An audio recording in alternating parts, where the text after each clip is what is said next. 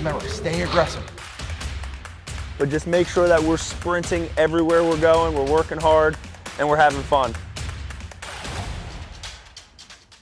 We have a very specific plan when we plan our tryouts. The first day is measurable day. We want to see how the kids throw, how hard they throw, how fast they run. We also then get ball exit speed off of a tee, and we record that. How hard do they hit the ball? And then we also do batting practice to see how consistent they hit as well. You know Coach Eric? Yeah. I'm sorry.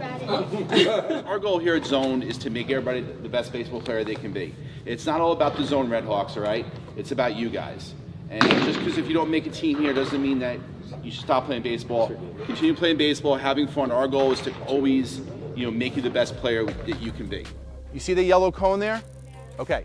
Coach Rand's going to hit you ground balls. You're always going to start that cone. He's going to hit 4 ground balls right at you. Then he's going to hit 2 balls to your right. We're going to ask you to backhand, and then 2 balls up the middle. Does that make sense? This is our first base station for our tryouts. We're trying to see the footwork of our first basemen, their glove work, and how they pick balls and stuff like that, because first base is one of the most important players on the field. Getting that completion of the ground ball out and making that pick when you make a great play in the infield. Working on they're framing right now, and then we're trying to shoot the guy out at second base like they're stealing. Trying to be as quick as possible. The goal here is to throw low line drives. Low line drives, that goes through a grenade. All right, bud, hey, now we're gonna switch to something different. I'm gonna go to the mound, I'm gonna throw you 8 pitches. Some are gonna be right at you, high, some are gonna be in the dirt. I wanna watch how you receive. So the goal of that tryout is we wanna make sure that they're receiving, and they're receiving soft. They're not like catching or trying to swipe at it. They're receiving soft from the ground up, and so they can block it. You'll see a lot of young players turn their head, and that's what we're looking for there. Good mechanics, opens up. Mostly when I'm at tryouts, one of the first things that I look for is the ability to throw strikes. At all ages, being able to fill up the strike zone is probably one of the most important things. There's definitely a lot of mechanical things that I look at as far as, is the player able to stay back? Does he have good balance on the rubber? How is his direction going down the mound? And then also arm action a little bit. So what we're working on right now is some pop-ups and some fly balls. We're doing this as part of the tryout to see how the kids move, how they get underneath the baseball, and how they're using both hands to catch the baseball. We're having them move in, go back to the right and to the left, just to see how they move and how they use their feet, but they're doing a great job. Number 2. All right, so this part of the tryout here, we just did a 20-yard run. It's just a sprint to see how fast we are for 20 yards. So 10U, it's 60 feet, just like they're gonna be running down the base path. Obviously for our older groups, we move it back and stuff like that. But it's just to get an idea of how fast they are on the base path. This is our hit track station right here, guys. So this allows us to have a practice or a tryout inside versus outside and have the same thing. So this is their batting practice on the field, and we're using hit tracks to find exactly where they're hitting the ball and stuff like that. So this makes it so great when you have tryouts, this hit tracks, because you can be inside. Like today it was raining and stuff out there at 100% rain. We're able to come inside and evaluate our players with the hit track system. The Team Genius app is used to help us record the measurables.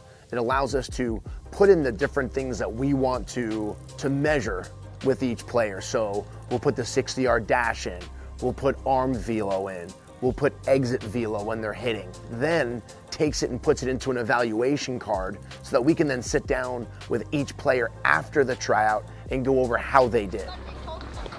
Hey, this is our day 2 of our tryouts. This is our 13U age group. This is our game format where everybody gets to play, their positions and pitch the 3 batters and live game situations. So we see how they handle the live game situations. So it's a little bit different than the individual play that we did on round 1.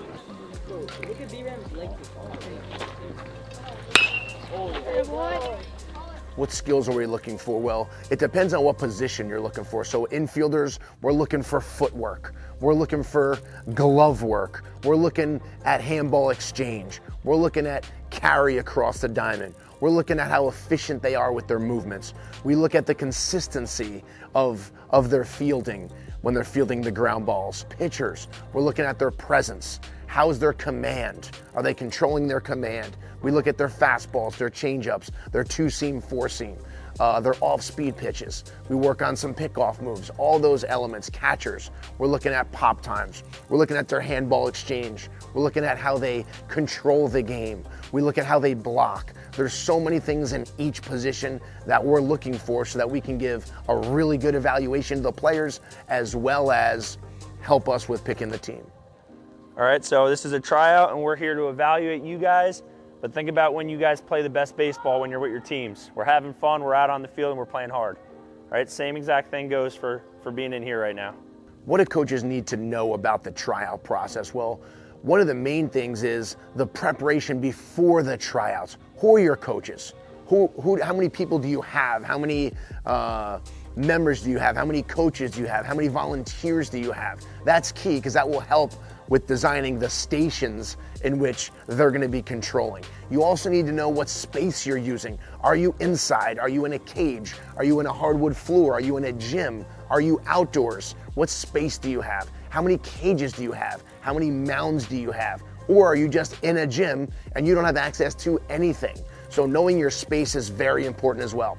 What equipment do you have? Do you have tees, baseballs? Do you have extra bats, helmets, bases? Do you have a stopwatch? Do you have cones? Do you have speed ladders? What type of equipment do you have access to that you can then utilize in your tryouts to help with that? Those are all key things. Also the communication.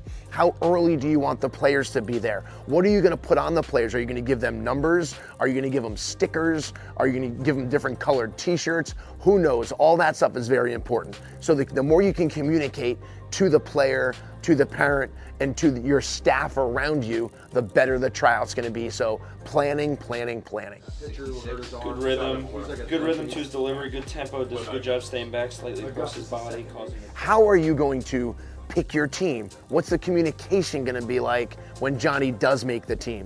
And adversely, what is the communication gonna be like if Johnny doesn't make the team? What are you gonna do with him? Are you gonna give him an evaluation? Are you gonna just send him an email? Are you gonna make phone calls? So understanding and thinking about the whole process of, okay, now the teams are picked, what's gonna happen now? Thinking about that ahead of time so that when you're giving your pre-tryout talk to the parents and the players, the kids will know what to expect and how to expect it, how the communication is gonna be delivered. Email, phone call, text message. There's all these are different ways that players can get communicated to by the coach and parents by the coach. So making sure that that's talked about, I think is very important, is the communication. You guys did a great job tonight. Just keep working hard. And, you know, if you don't make a team, doesn't mean stop playing baseball ever, right? You know, it's all about you guys being better baseball players and, growing up to be good young gentlemen and enjoy the game of baseball. All right? Hey, on the count of three, here we go. Zone on three. Loud and proud. Zone on three. 1, 2, 3, zone!